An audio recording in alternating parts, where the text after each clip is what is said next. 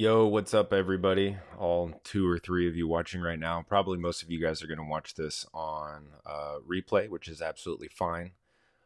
Me and Mr. Brown TV or Speaker's Corner or whatever his name was have been trying to schedule this debate since I believe April or May.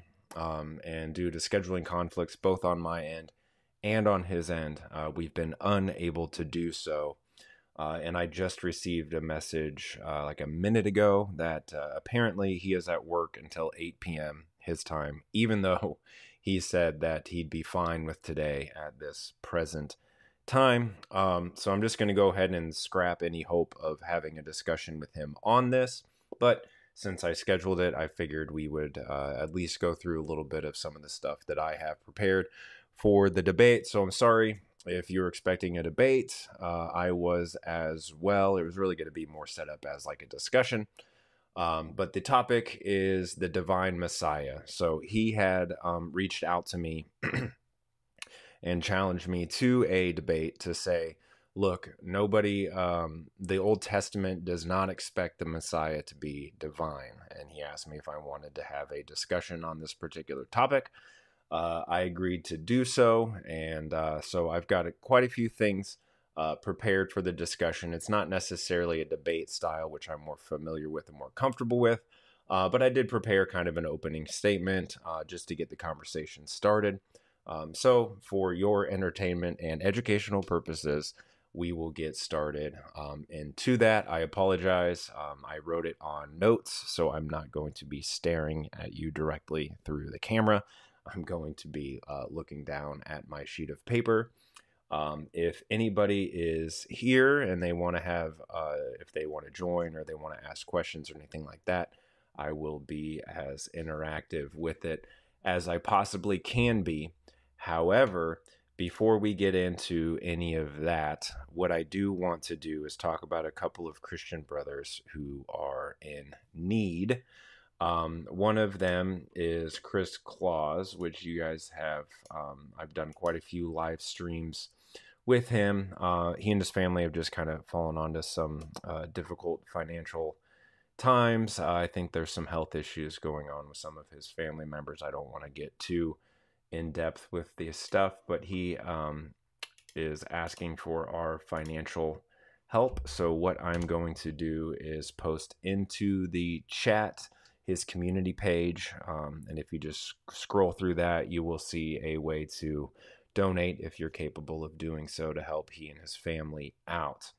At the same time, there's another brother who I've spoken to on Clubhouse. I don't think we've done any live shows together. His name is James is Tired is his thing.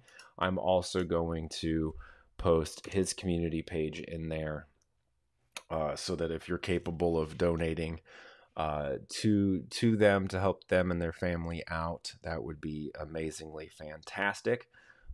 So I put both of those in the chat. So if you're watching this on replay, just check the chat. It's like the second or third message in the chat. So without any further ado, and hopefully with some degree of entertainment, we will jump into the hey Chloe, what's up? Hey Mel, what's up? We will jump into the divine Messiah argument that I was going to lay forth so that we could have this invisible discussion that apparently we are no longer going to have. But like I said, if anybody wants to add anything in the chat or if they would like to ask any questions, I'll do my best to field and answer those questions as we go along. So this is what I had prepared. So hindsight is 2020. And this is typically and almost always true regarding prophecies as well. So Jesus tells his disciples, he says, go and check the scriptures because they testify about me. Obviously, the scriptures of that time were what we consider to be the Old Testament. He says something exactly like this or similar to this in John chapter 5:39, Luke 24:27, Luke 24:44, and John 5:46, and probably elsewhere, but this is what I was able to find. So here's the thing that Jesus laid out. What do the scriptures say about those prophecies, how those prophecies are fulfilled in Jesus, and also what do they say about the nature of him as the Messiah. So we're going to go to the beginning because the Bible is one continual story from beginning to end. So let's start at the beginning. And like any good story, the beginning is essential for proper understanding of what's going on throughout the entire saga. The Bible is written in no different way than that. So this is what Genesis does. It sets up the entire premise and it provides major clues and foreshadowings for how the story will go and how the story will eventually end. Genesis lays out the framework. So in Genesis, we meet God, who is, of course, the main character. In the story, God creates everything, he orders everything, and he considers it to be all good. At the end of that story of the creation, he creates mankind, so enters in mankind as one of also the main characters, right? So God's creates mankind and establishes us, men and women, I'm just saying it in general, as the agents that can actually participate alongside with him in keeping order. He gives us the order to keep order, essentially, within this particular world. And in the story, we also meet a third character. We meet the adversary, right? Who we know as the devil or Satan or Beelzebub or whatever other names you want to ascribe to him, who is the instigator, right? The adversary, the instigator of what the drama, the real life drama that we are all living, that has been happening since the beginning of the universe. He instigates that drama. We read in Genesis, basically chapter 1, and I'm going to focus on chapter 1 through 3, that the character of God is very unique in that he is referred to in both a singular form and also in a pluralistic way. So we read in one passage where God refers to himself as us and our, right? So there's a pluralistic understanding of who God is. And in the very next verse, he basically says the exact same phrase in which he's using, but he uses he, or his, right? It's referring to him as in a singular way. A similar statement is also made about mankind, specifically about men and women, right? So in one sense, we've got Adam, who is a single person, and in another sense, we have Eve, who is also a separate person, but God says that they are united and they become one flesh. In the Hebrew, that word is echad, which later we find out in Deuteronomy is also the word referred to state that the Lord your God is one God, or it says echad, right? So we can actually understand this phrase of echad to mean one, or a unit, or a unity. And we can easily understand that when we think about man and woman coming together in marriage, and those two persons are essentially one thing, essentially. So the oddity, so this is kind of odd, right? It's odd to think of two different persons or multiple persons being one particular thing. So this oddity is important for us to know how to understand the story, and we're going to get more and more revelations about this particular oddity and how it is that we are supposed to understand both this singular understanding of who God is, but also in the pluralistic way. So here's how the drama begins, right? So the adversary, the serpent, Satan, he convinces Eve that it's a good idea to disobey and rebel against God. Both she and Adam participate in this rebellion and then are cast out into the wilderness of chaos.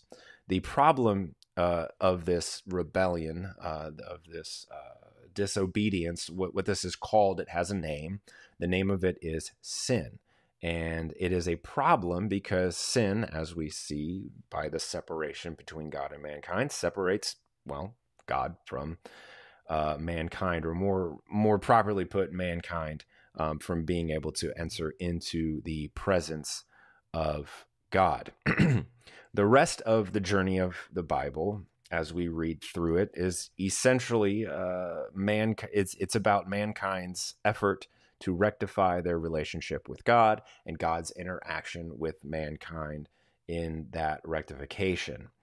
Man's very first attempt after the sin, you guys probably all know this, is to attempt to cover their own sins, right? This is represented when Adam and Eve feel shame. They try to hide from God for the first time, and they try to cover their nakedness. They cover their shame with fig leaves.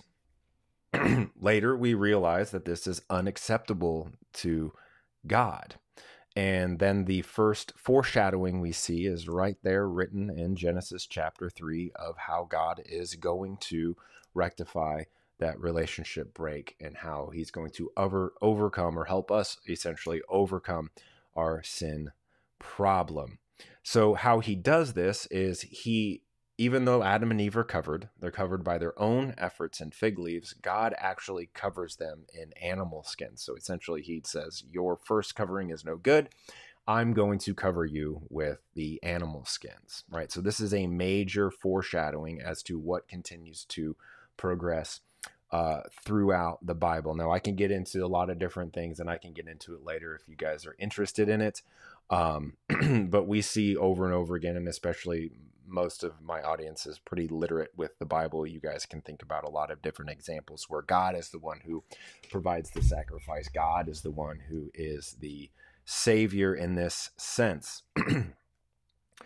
So over and over again in the Old Testament, God tells us about blood sacrifice and how that it is the best way of atonement. It's the best way to essentially cover our sins and have our sins forgiven. We are also told that the sacrifices must be perfect and without blemish. This is very important also to keep in mind. So I'm going to minimize this because seeing myself twice kind of freaks me out. We're also told that the sacrifices, right, must be perfect and without blemish. So a sacrifice can't be imperfect, essentially, right? So we understand that the atonement and the way to become righteous before God is through blood, which life is in the blood and has been given as an atonement for us. That's in Leviticus 17:11. So we know that this sacrifice must be perfect. And we are told that God, also in several other passages, is our only Savior, right? This is key and critical for us to understand, is in the fact that God is our only Savior. So if a person, right, or a Messiah or Jesus comes and is considered to be and claims to be and demonstrates himself to be our ultimate Savior, we can only conclude one particular thing. Right, and that one particular thing is that, drum roll please, Jesus the Messiah is God himself. If he were not, then he could not be the Savior. So before sending an Adam and Eve out of paradise, God says this to them about the woman. He says her, Eve's offspring, will strike Satan's head, and Satan will bruise his heel, right? This is a very, very important passage, and this is part of what we're going to conclude here in a little bit. So this sets up the premise, right? The premise is there's a sin problem, right? We already know the problem. We know the three main characters, God, Satan, mankind. And then we know the idea, right, which is to reconcile mankind with and to God. Right, and God says this, there's going to be your offspring, the woman is going to bear an offspring who is going to essentially destroy Satan. So the saga includes many different candidates, right? So as we read throughout the Old Testament, we think, oh, maybe it could be Abel or Noah or Abraham or Isaac or Jacob or Joseph or Moses or Joshua or Hezekiah or David or Solomon, right? So there's a lot of different candidates that arise that have some markings that could potentially make them the saviors, right? But as we all know, none of them are successful. But this is what's interesting about each one of those particular characters, is different aspects of their lives, both in their successes and where they failed, where Jesus succeeds, are foreshadows of who the true Messiah or the true Savior is going to be. So there are essentially way too many messianic prophecies for me to go through in this particular discussion. We'd be here for weeks, months, years on end. It would be forever and ever, essentially. But there are quite a few that I'm going to list that I consider to be key prophecies. And this will help us paint the picture of who the Messiah is. So one key passage is found in Isaiah 7:14, and this specifically relates to what God said about the woman having the offspring, right? The offspring which is going to crush the head of Satan. We also need to keep in mind that God is the only Savior, okay? So this is a really important prophecy. So Isaiah 7:14 says, "The Lord himself, Yahweh himself, shall give you a sign. A virgin shall conceive and bear you a son. His name shall be called Emmanuel," right? Which we all know means God with us. So we learned three main things from this one little passage, and it's so critically important, especially when we reflect on what God said to Eve regarding her offspring, right? So Yahweh will provide the son, right? What does this mean? Well, this pretty much tells us that there will be no earthly father. It is Yahweh himself who will provide the child to a virgin, right? So through the woman prophesied to Eve, I already said this, the Savior shall come. And what's really important for us to remember is what he'll be known as. He'll be known as God with us. If you don't understand this, ask a question, but it seems pretty straightforward to me. This means that the Messiah will be born of a virgin. His father, right, essentially will be Yahweh.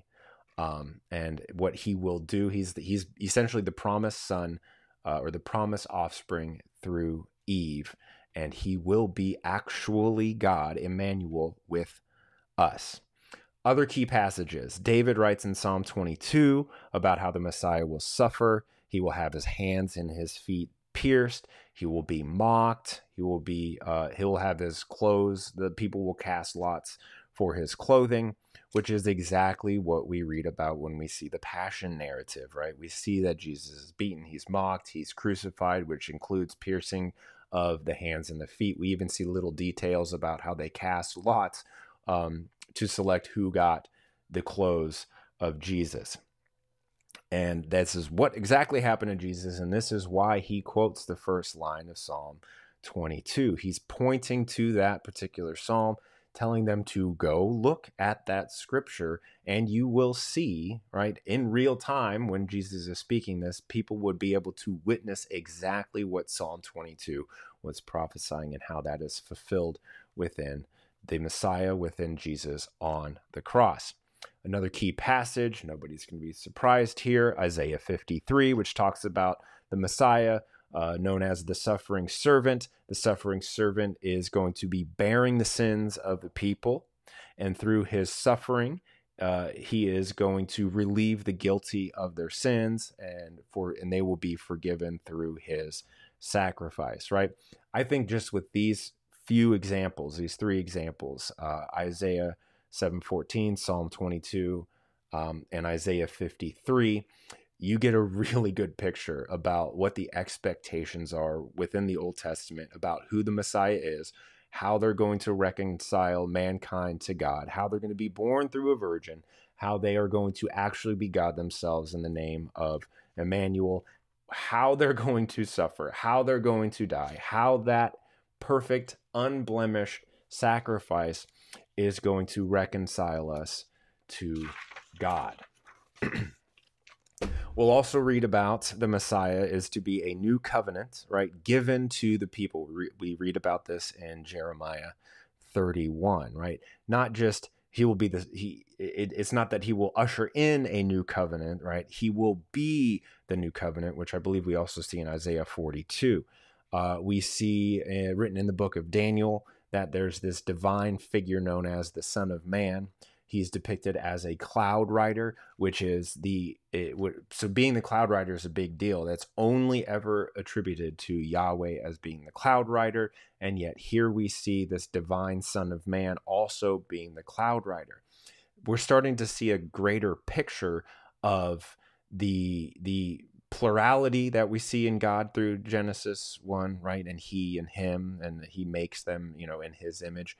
But also when he uses, us and our image as well, right? So we're starting to understand through this progressive revelation that we see throughout the Old Testament that God is echad, right? Well, God is one, but he is also in that sense of oneness, there's also a plurality, right? And as Trinitarians, we totally understand that the plurality is in persons, not in different gods, so to speak, right? So the oneness is in the essence, and the plurality is in the persons of that essence. Now, a little bit off topic here, but we could go on and on about how to rationalize this and make this a logical thing, but really at the end of the day, the Bible tells us very clearly that God is one.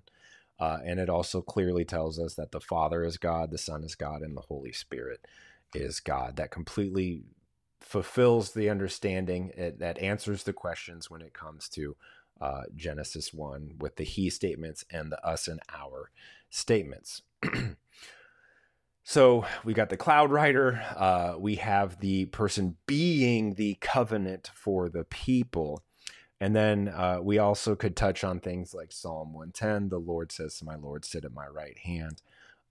We could read different passages about John the Baptist, especially when it relates to Isaiah and is it Micah, I believe, and how there's going to be a messenger crying out in the wilderness, preparing the way for Yahweh. And then we can clearly see that John the Baptist identifies himself as the messenger calling out in the wilderness, preparing the way for Yahweh. And then we see, the way I picture it in my mind is, I'm preparing the way for Yahweh, and then overwalks Jesus over top of a hill. And he's like, look, there he is. There's Yahweh. We could also talk about things like the sign of Jonah and how that applies to things, and we can go on and on and on. But really what I wanted to do at this particular point, Full Armor Apologetics, what's up? Alonzo, what's up?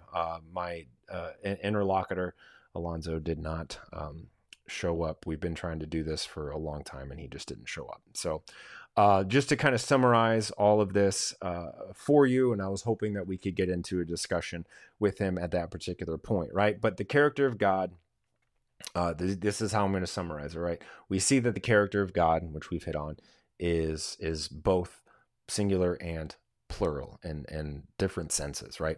We read that a promised divine Son will reconcile mankind to God. He will defeat Satan, and he will defeat evil, and then we will get this reconciliation. We read that God is the only Savior. We read that the Messiah is the Savior. For us to conclude, I can't read my own writing, which I wrote like 3 minutes ago.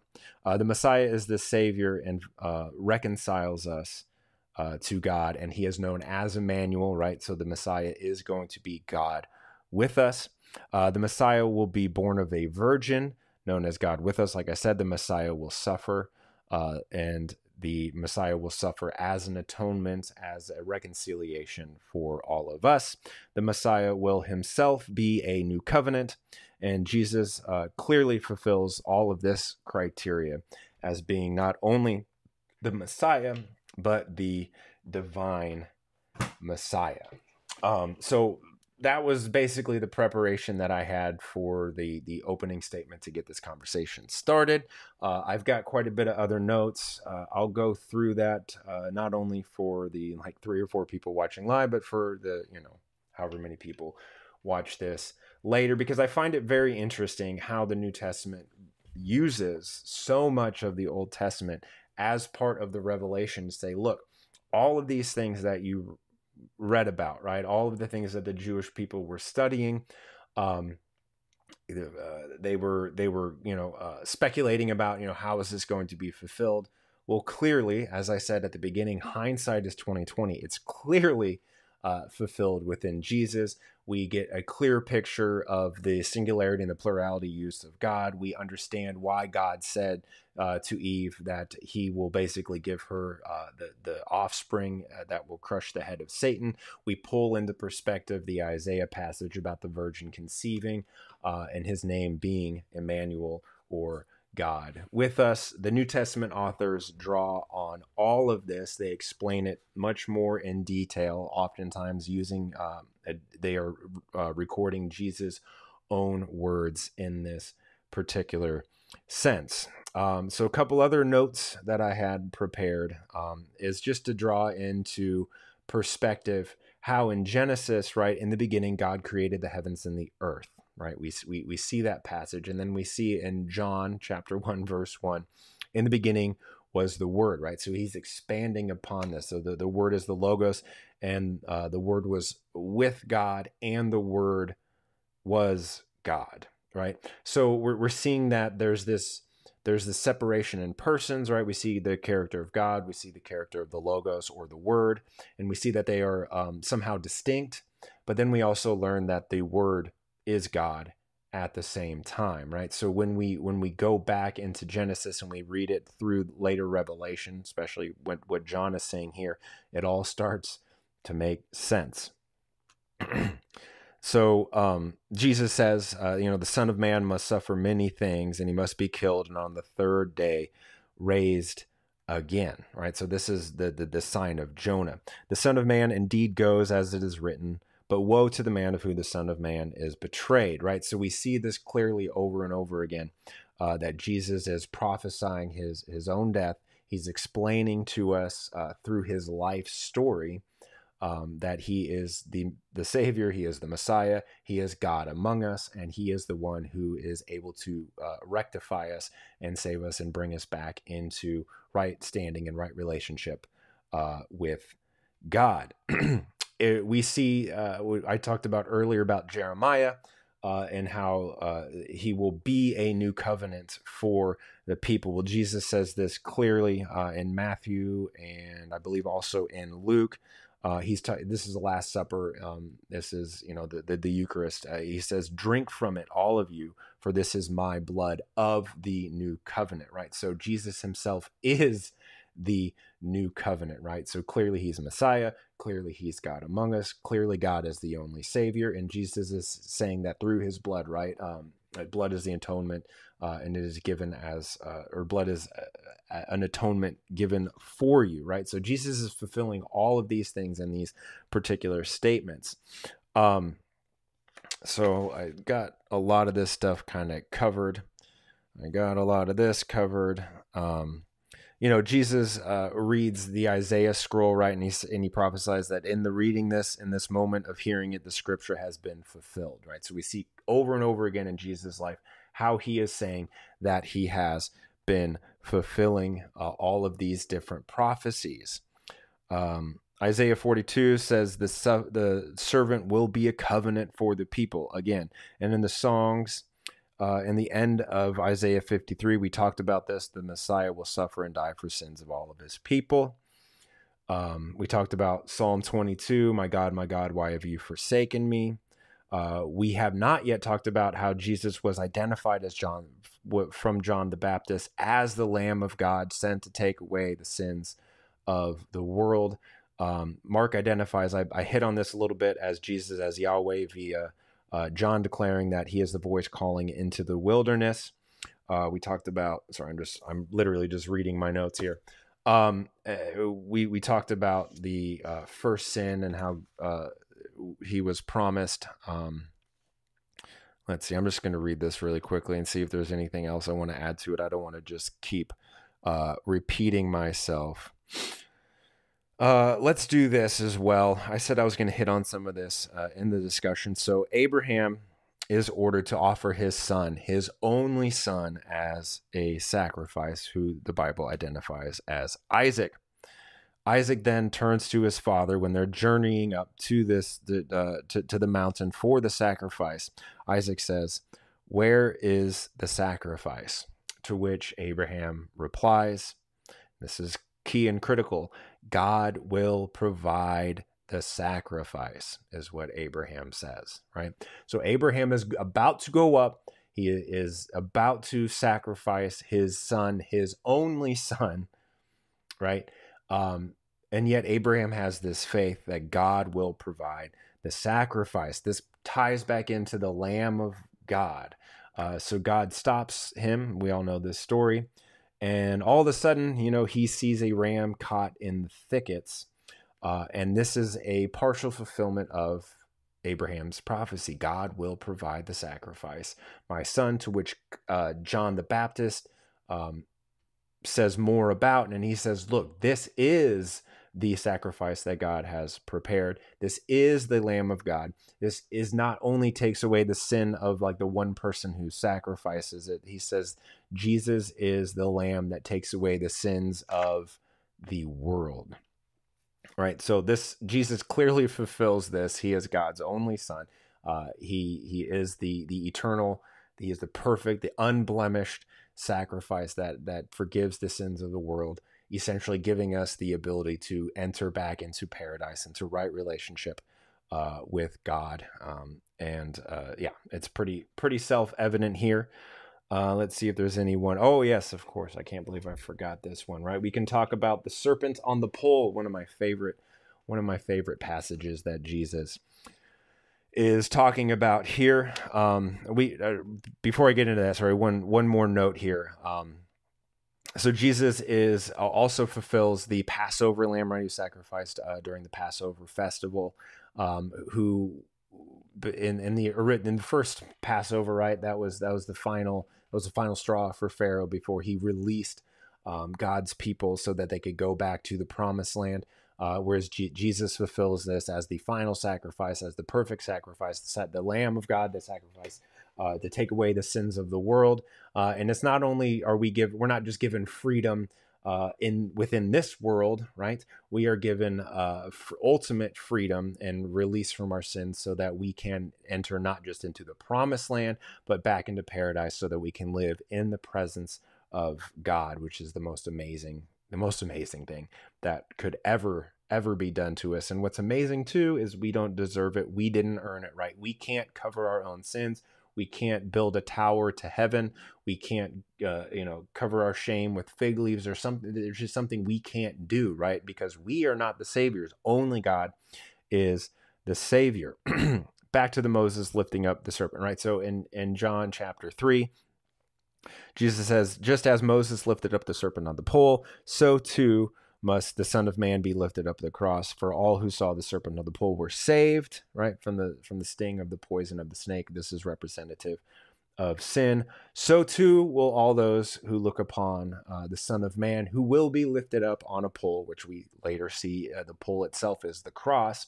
And all who believe in him are saved from the eternal death, right? We're all going to face a mortal death, but our souls will continue to live on eternally, one direction or another. And if we have accepted Christ as our Lord and Savior, the most beautiful thing is that we can live in the presence of God. A couple other little fulfilled things, right? So Jesus was crucified as he said he was going to be. This fulfills the prophecy which I just talked about, lifting up the serpent on the pole, Psalm 22, Isaiah 53.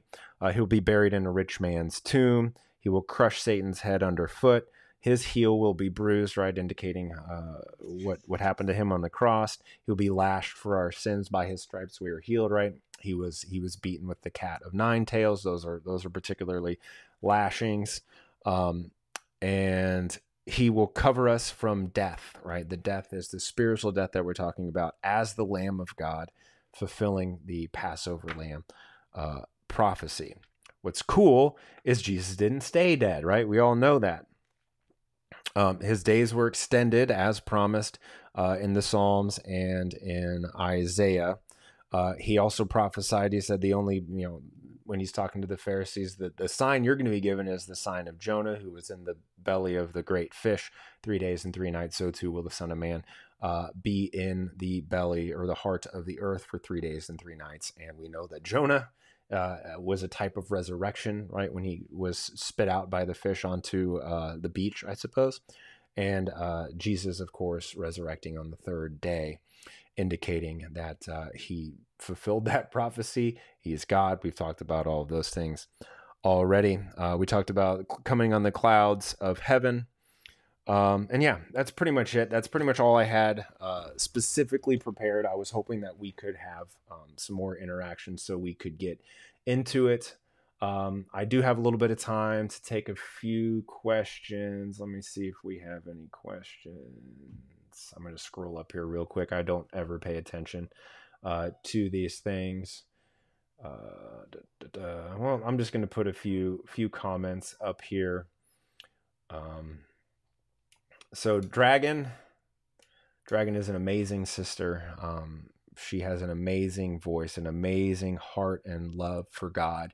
And she is one of the greatest prayer warriors I've ever come across in my life. She also has her own YouTube channel where she reads through different biblical passages and things like that. So if you want to join her on that, I highly suggest doing it. God bless you, sister. Let's see. I think I saw basically everybody just saying hey to Dragon.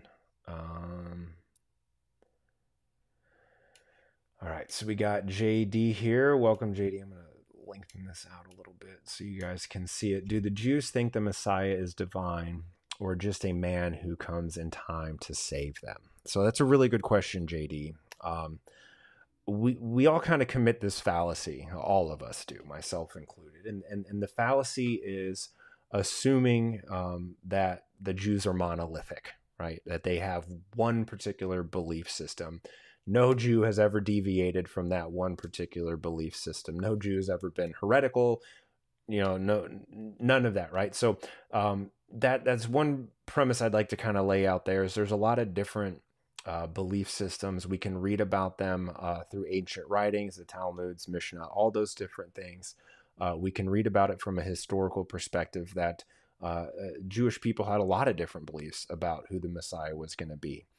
Some of the more common ones is that he was going to basically just be David himself, right? He was going to come, he was going to win battles, he was going to free Israel, he was going to rule and reign, basically just like David did.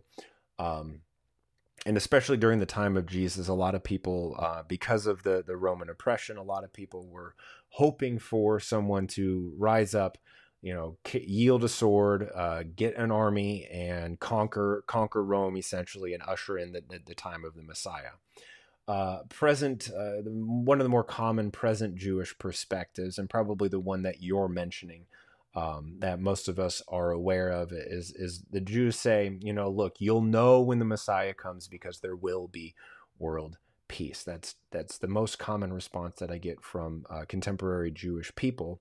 But these are contemporary Jewish people. These are post-Christian movements, and we can actually see throughout history how historically the Christian thought, right, which was at the very beginning was considered to just be a Jewish movement, an extension of Judaism, to the destruction of the temple and the Jewish people moving essentially away. We see this evolution of a very similar theology to Christianity, where they just deny that Jesus was the fulfillment of that, although clearly lots and lots of Jewish people at that time did believe that Jesus was the fulfillment of it. And as you probably know, all of the disciples were Jewish. Most of their earliest followers were Jewish. And then Paul comes around and starts, preaching to all the other nations and the Gentiles.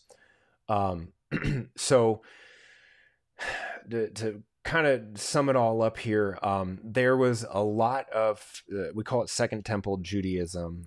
There's a couple of books written on the specific topic, talking about the expectation of the Messiah being divine, a lot of different understandings about the nature of God, not just one.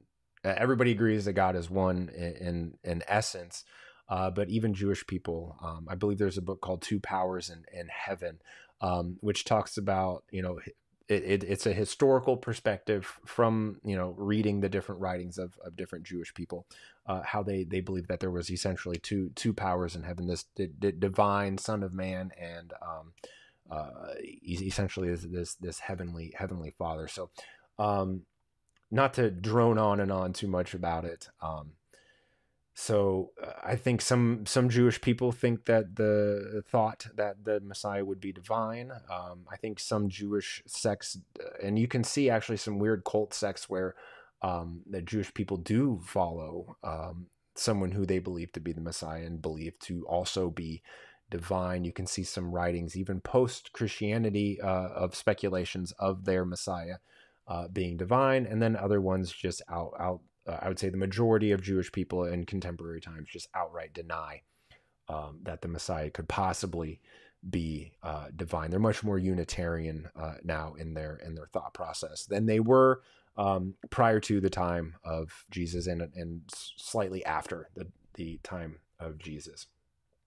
JD, you brought up another interesting statement. So I'm going to preface this with this is all purely speculative, right? So as we talked about, at my very opening line to this discussion was hindsight is 2020, especially when it comes to prophecy, right? So most of us are going to look at like the Olivet Discourse with Jesus, a couple of chapters that Paul writes, and then most of us are going to go straight to Revelation.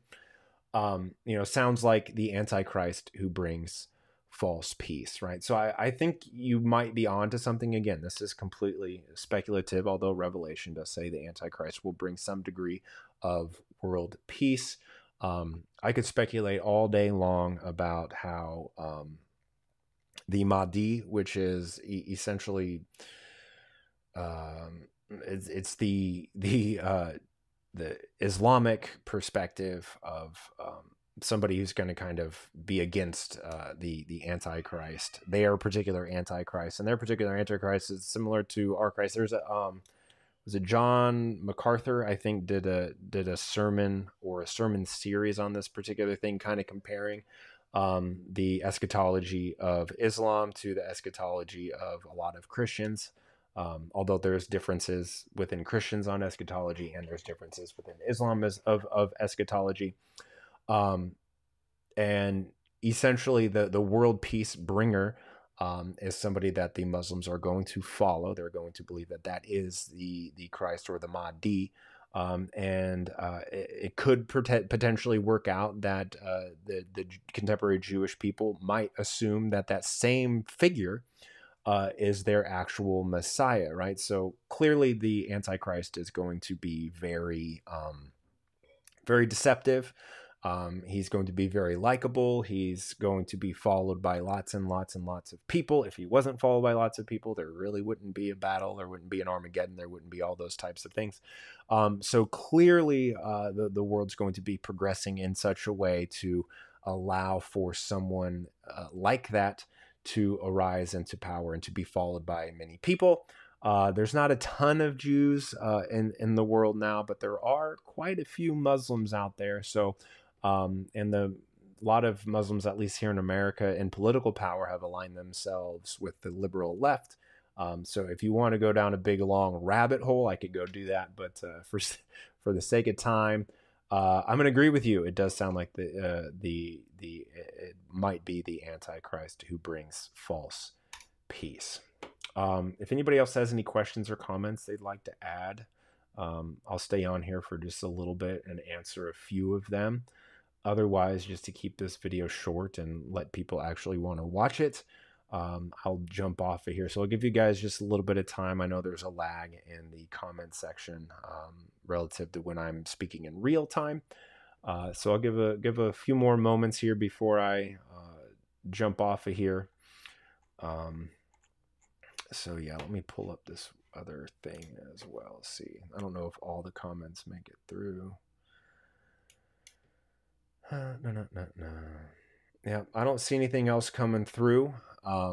I just want to thank you for watching. If you're here with me live, thank you guys so much for coming and hanging out. God bless you guys so much. I'm so glad that you're here. If you are not yet a Christian, I pray for you. I pray that you ask, seek, and knock, and try to find the truth, because I promise you, if you are genuinely seeking after the heart of God, that He will reveal Himself to you. And I genuinely believe that when God reveals Himself to you, He will reveal Himself as the way, the truth, and the life. And that is exactly who Jesus says that He is. Thank you guys so much for watching. As you already know, Jesus loves you. Have a fantastic day.